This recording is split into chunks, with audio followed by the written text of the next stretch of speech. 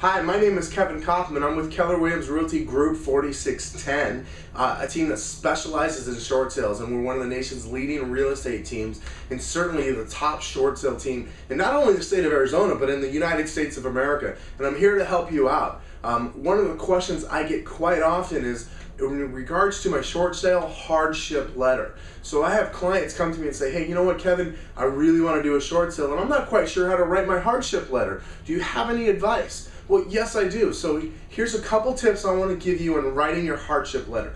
Number one, some things you want to include. You want to include the reason why you need to move. Now, maybe not all the circumstances, but why is it that you're looking to move? For a lot of my clients, it's because they need to move into a bigger home or even into a smaller home. We have families getting larger that are upsizing. We have families getting smaller who need to downsize. Maybe the kids have left for college and it's time for you to downsize. So that's one reason to sell. You want to include a reason like that. Now, if there's some financial reasons that's forcing you to miss payments on your mortgage, you're going to want to include that too. Maybe it's medical bills. Maybe it's a reduction in income.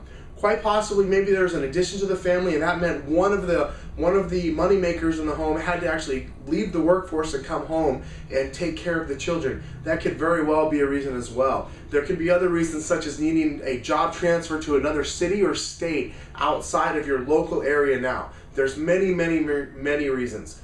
Couple things you want to avoid putting into your hardship letter when it comes to a short sale is you don't want to mention anything about savings accounts or 401ks or just wanting to get out from your mortgage because it's underwater. Now, I'm not saying that's not a reason to do a short sale, but what I am saying is you don't want to tell the bank that your water's under mortgage and your mortgage is underwater, and so you just don't want the home anymore. That's definitely something you want to exclude. For more tips or more information on that, give us a call. You can reach us at 480-449-6642 or just fill out a form here on our website. You can visit us at group4610shortsale.com. That's group4610shortsale.com. Thanks a lot, and we're looking forward to talking to you soon.